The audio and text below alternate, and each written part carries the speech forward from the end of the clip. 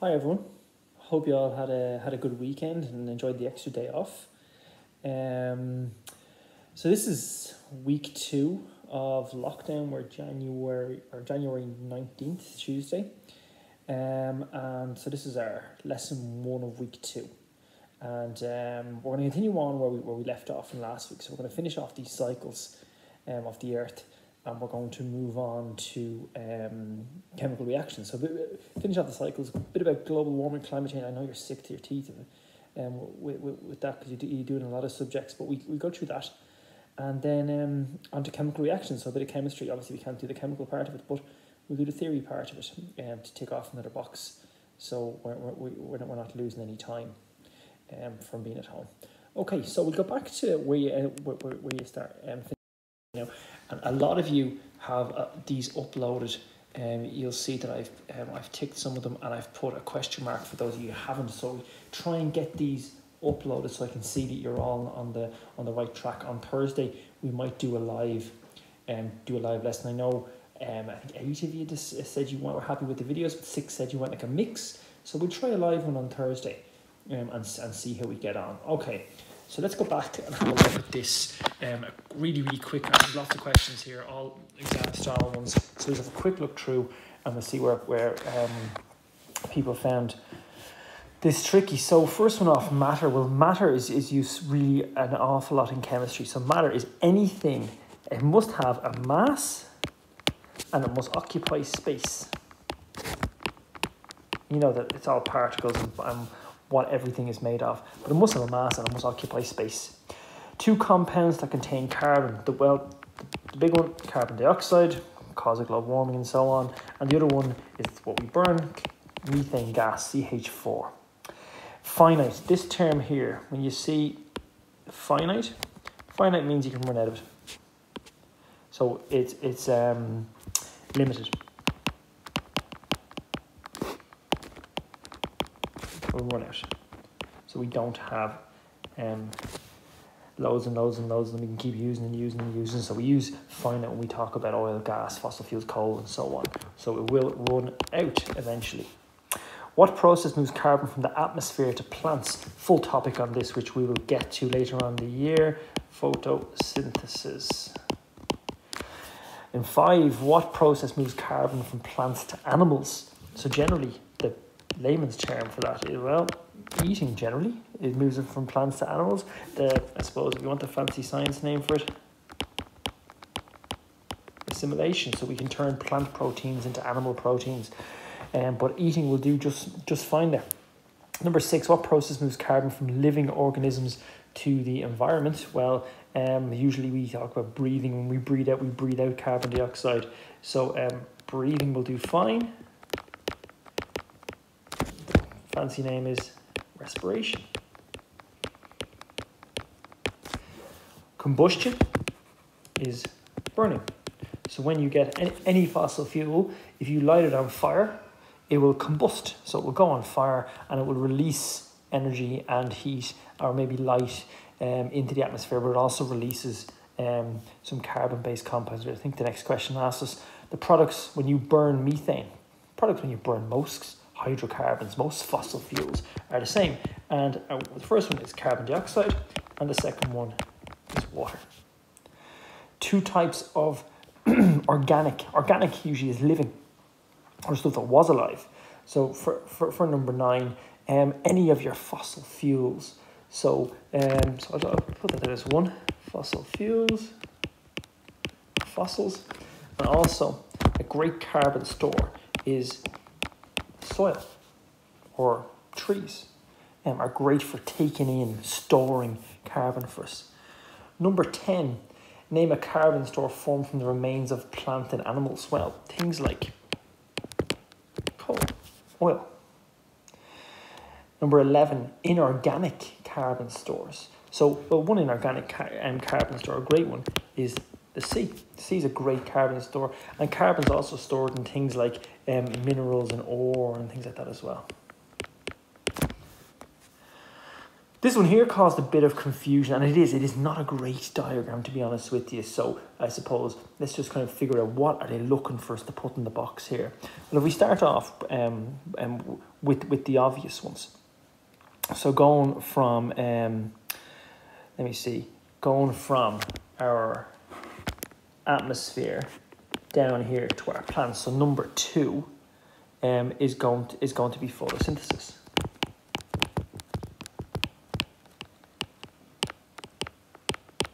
Going up here, going from this deer thing up to number 1 so number 4 is going to be respiration. Respiration. Number 1 up here by itself is just the atmosphere. Number 3, you're going from whatever this is here, whatever 6 is, so going all the way up here to back to the atmosphere. So number 3 is combustion or burning.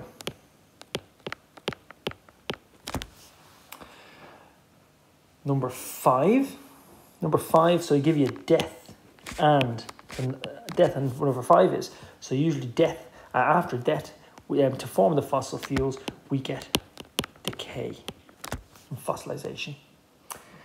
And number 6 is your fossils themselves. So number 6 is what you have down on the ground, is going to be your fossils or fossilization after that.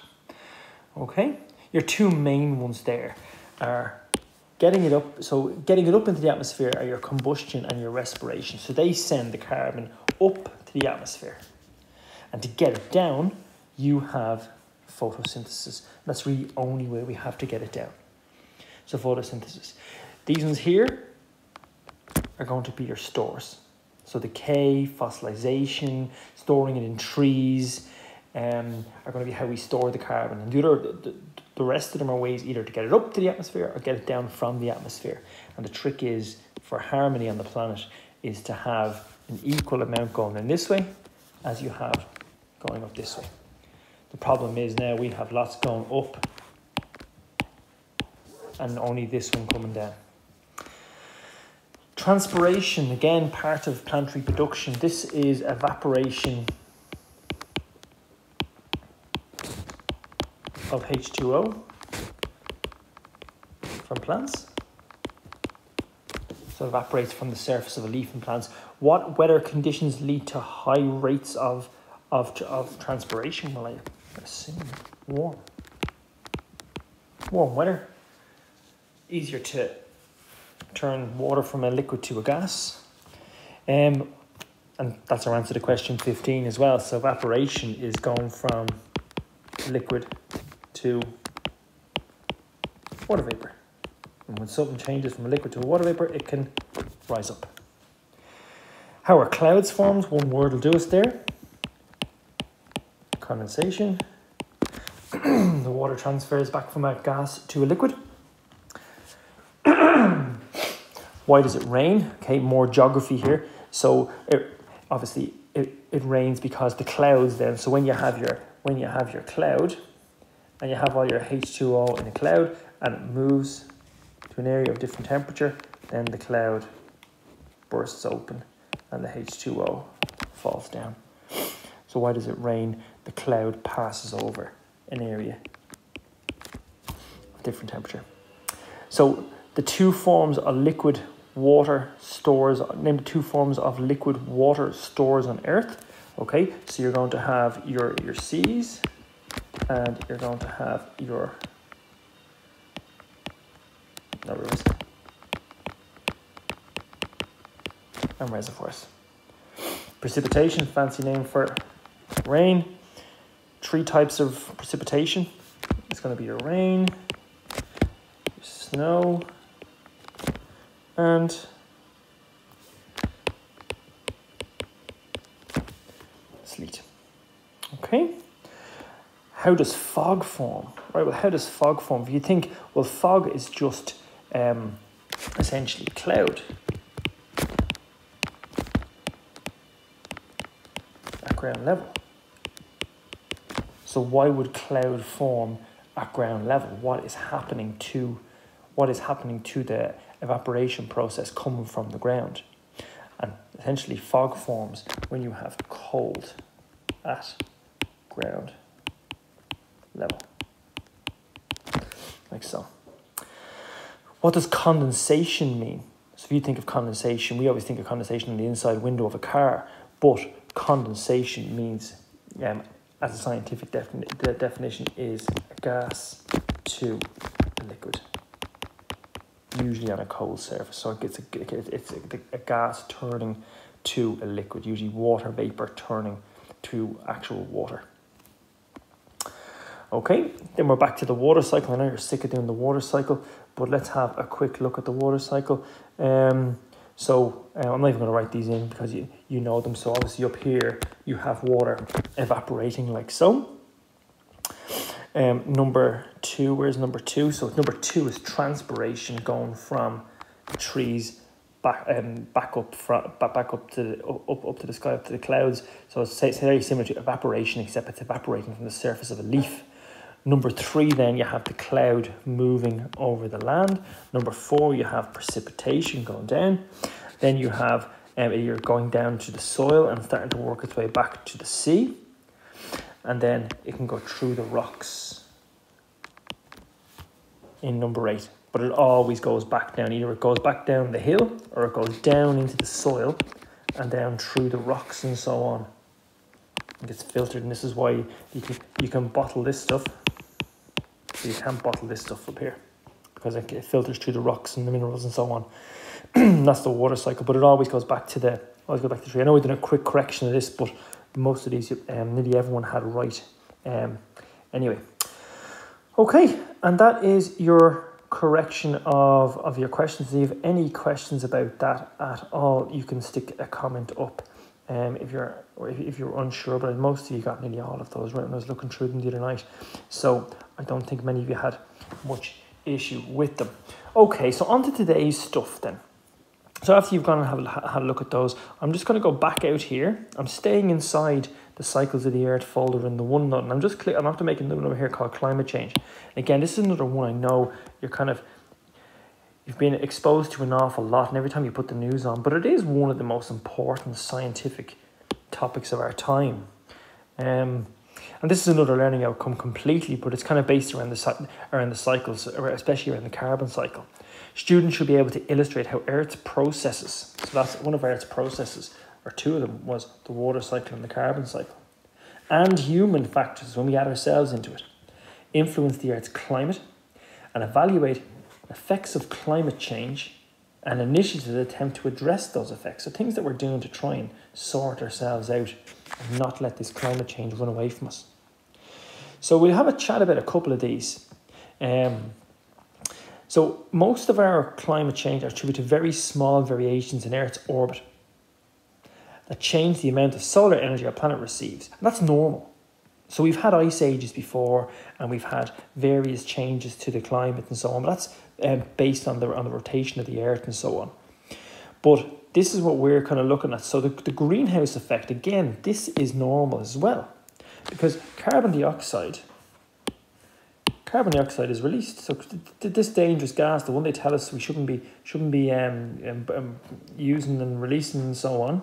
But that's, we have to respire. Most of us have to breathe. Volcanoes erupt.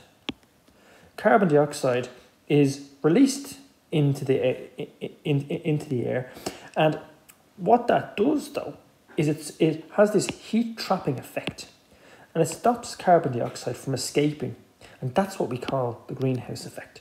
So we want the carbon dioxide to be able to escape, to not block the solar energy from being able to escape. I mean, the carbon dioxide is not going to escape. The solar energy needs to escape. So I'm just going to flick down here really quickly to show you something.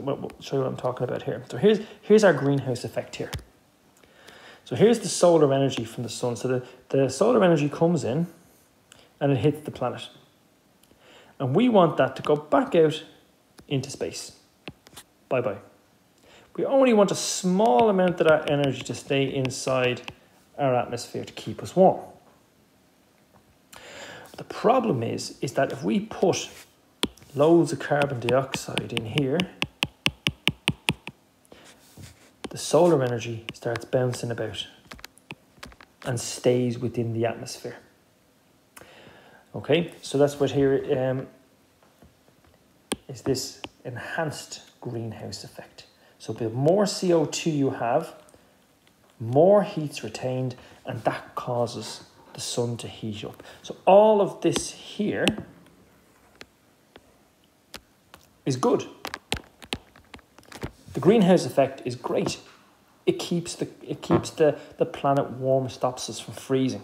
What we don't want is this here. We don't want the enhanced greenhouse effect by extra CO2. Okay, so here's what kind of what we had over the past thousands of years. So how much, over here on the left, how much carbon dioxide do we have in the atmosphere? And you see there that it's kind of gone. It's gone down and up and down and up and down and up, and that's all grand. So carbon dioxide does increase and decrease and increase and decrease and so on, based on the normal functions of the planet. And as per normal, it's gone down a bit, and then it's gone up a bit. But since 1950, which is just here, we've had this crazy increase.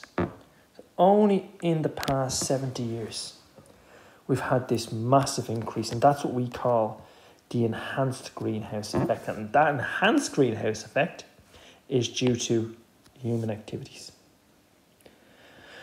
What human activities?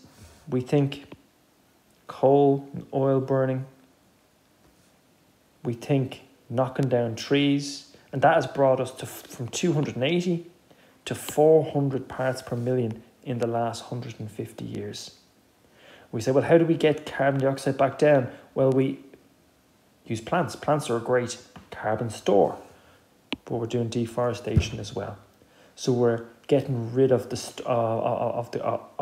carbon store. That has given rise to 1 degree Celsius rise in average planet temperature. The heat is being retained by the planet. That is global warming.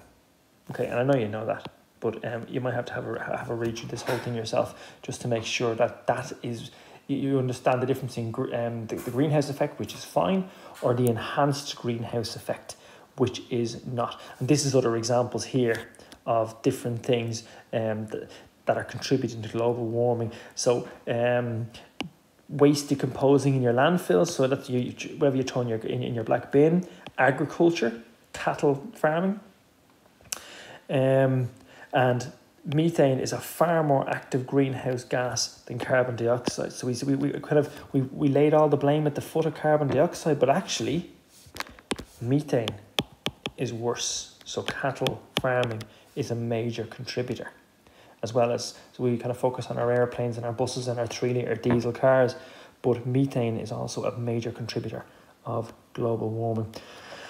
What does that mean? Why are we so worried about the planet being warmer? Wouldn't it be nice if it was a bit warmer? The problem is that we melt the polar ice caps. We melt the polar ice caps. Obviously, melting means solid to liquid, so ice turns to water. You turn the ice to water, means there's more water in the seas, and that means we get increasing sea levels. If water becomes warm, it means it expands, which means there's more water again. Sea level rises. The sea level rises, we start to get changes in atmospheric pressure. Evaporation and precipitation across the planet leads to climate change, and we get these extreme weather events such as storms, flooding, droughts, all the nasty things you want to try to avoid. We went through the greenhouse effect already. So even if we stop now, global warming would keep happening, not just for the next year or two. If Greta Thunberg managed to convince every world leader in the world to go completely green, it would still take decades, if not hundreds of years, because it takes a while for the planet to respond. And carbon dioxide hangs around in the atmosphere for hundreds of years. So it's not like we're going to see an immediate effect. The planet will still continue to rise. So I always talk about we're doing this for our kids and our kids' kids and so on, because we're not going to see the benefit of this too quickly. We're still going to get the storms and things like that we've already done the damage.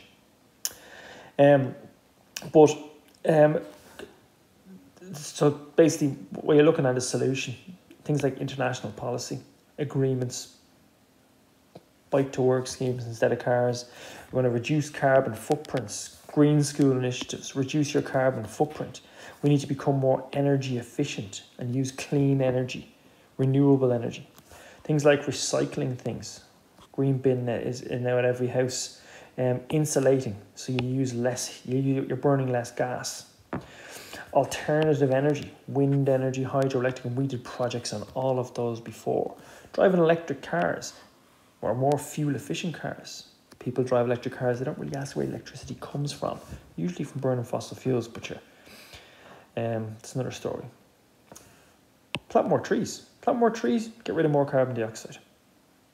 Okay, so I'm not going to go into a massive amount of detail in that, because I'm sure you've done it to death, and I'm sure if you asked your question on global warming, most of you had to answer it without even listening to the video for the last 15 minutes or so. So what I'd like you to do for Thursday, and again I said we might have a live class on Thursday, so keep an eye on Schoology, and I'll put that up on Wednesday if we're going to do a live class. If there's anything coinciding with that, or people can't sit for a live class on Thursday at the timetable time, well then would you stick it up on Schoology and let me know, so then I won't do it, I'll just do another video. And because as I said, on Thursday we are going on to look at this one here, chemical reactions. So we have a lot of stuff to do on chemical reactions, but so let me know if you can, if you're not around for the live class at the timetable slot on Thursday. So for homework, and again some of you are doing this straight away. The rest of you, go back and get that homework done from last week if you haven't done it, and get this one as well. So copy it in to OneNote, or write it straight into OneNote if you want to copy the full document in. Just questions on climate change, difference in weather and climate, geography question, what's meant by climate change, how do humans contribute to it, what are greenhouse gases, what's a carbon footprint, and then there's kind of a graph thing to do, which they're going to throw in. If they're going to ask you this, they're going to ask you to graph some data on carbon. So basically you're turning this into a graph down here. Okay, and there's about 20 minutes work in that. So you can finish that, you watch that as soon as you finish the video. So do those when you finish the video, or you can do them later on, whatever suits you. Okay, so let me know about Thursday. Get those questions done, and if you haven't got your homework uploaded from last week, do so, because I need to make sure that everyone is keeping up with what we're supposed to be doing. Right, have a great week, everyone, and I will talk to you on Thursday.